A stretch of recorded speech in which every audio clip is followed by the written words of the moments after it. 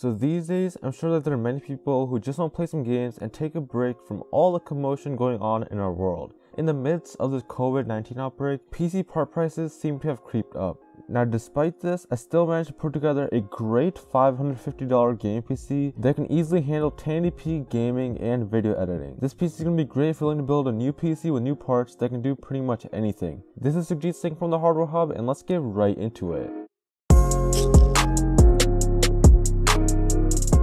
Now if you're new to the channel and enjoy this video, please be sure to hit the subscribe button to get more content like this. But with that out of the way, let's get right into the PC itself.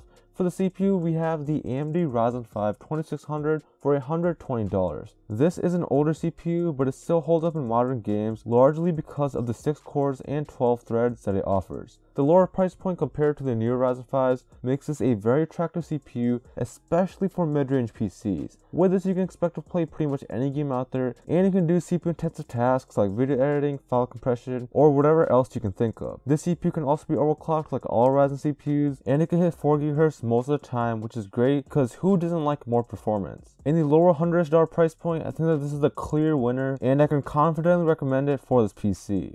Now for the motherboard, we need something that's not too expensive, but still has all the ports and features that we need, like overclocking support. With this in mind, I chose the ASRock B450M Pro 4-F for $73. This comes in the micro ATX form factor, which is one of the best simply because of the balance it has between features and price. Now this motherboard also comes with 4 RAM slots, 4 SATA 6GB/s ports, and 2 M.2 slots. This gives you a lot of room in the future to expand your storage and RAM without much effort, which will save you some time and headache later on. It also has a B450 chipset, which is going to allow you to do CPU overclocking, which is important if you want to max out your CPU's performance. There's not much more to say about this motherboard. It's an all-around great value. Now for the RAM for this PC, I decided to go with the G.Skill Aegis 16GB set for $68. Now RAM prices have really gone up recently, but I'm not really surprised because the market for flash memory products has consistently been the most volatile out of all PC products. The reason I chose this RAM kit in particular is that it's a dual channel kit that's clocked at 3000 MHz. Now if you're a new builder, you might not really understand what this means, but basically Ryzen CPUs really benefit from having more bandwidth and higher clock speeds, so going with a kit like this is absolutely worth it. I also want to mention that you're likely going to have to activate the 3000 MHz clock speed manually in the BIOS after you build this PC, so make sure to do that so you get what you paid for. The 16GB capacity is going to be the perfect amount for gaming and light video editing, so this RAM kit will fit perfectly in this PC and do everything that it needs to do.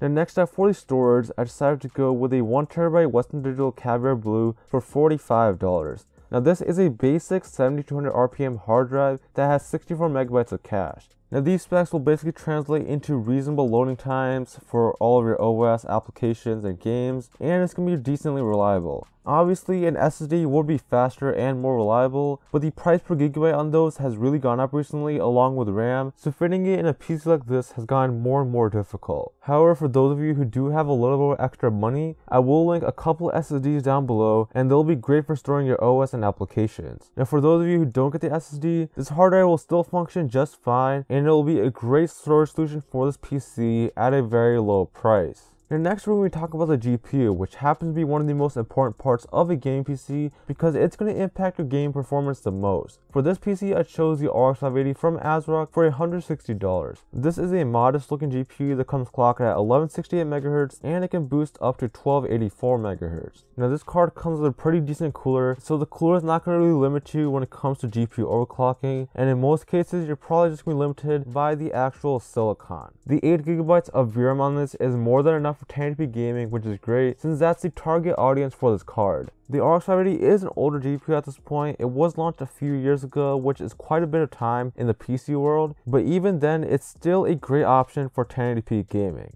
Now next up we have the case, which is the HEC HX210 for $35. This is a pretty cheap case, and even though the price is low, it actually looks kind of decent. This case comes with a clear acrylic side panel, which gives it a somewhat premium look. Obviously, since it's acrylic, it will scratch easily, but I still appreciate that it's included because it looks better than what most cheap cases come with. The front panel on this features the usual 2 USB ports, audio jacks, and a power switch. On the inside of this case, there's plenty of holes to route your cables, and there seems to be a serviceable amount of room behind the motherboard to hide your cables as well, so cable management won't be too big of an issue in this case. With this case, you're getting all the basic features that you need in a decent looking package, which is pretty much all you really want at this price point.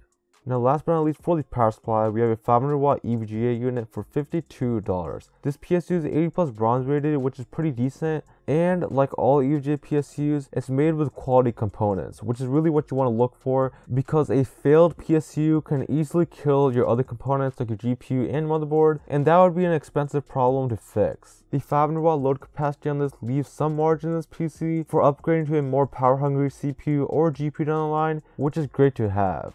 EVGA is one of my favorite PSU manufacturers, and with this PSU, you're definitely getting a very reliable and durable product.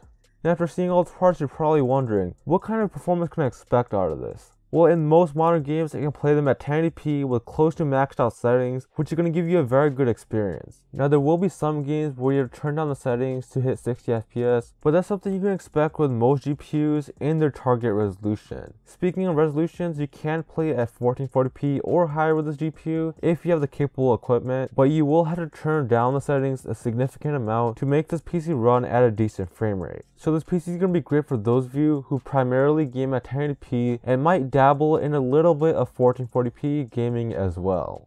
If you have any questions about this PC or PC building in general, please be sure to leave a comment down below, or you can send me the question on my Twitter, which I have linked in the description as well. I also want to quickly mention that I've linked to all the parts I mentioned in the description, so check those out if you're interested. But yeah guys, that's all for today. If you liked the video, please hit the like button. If you didn't like it, please dislike the video and subscribe for more content, and I'll see you in the next one.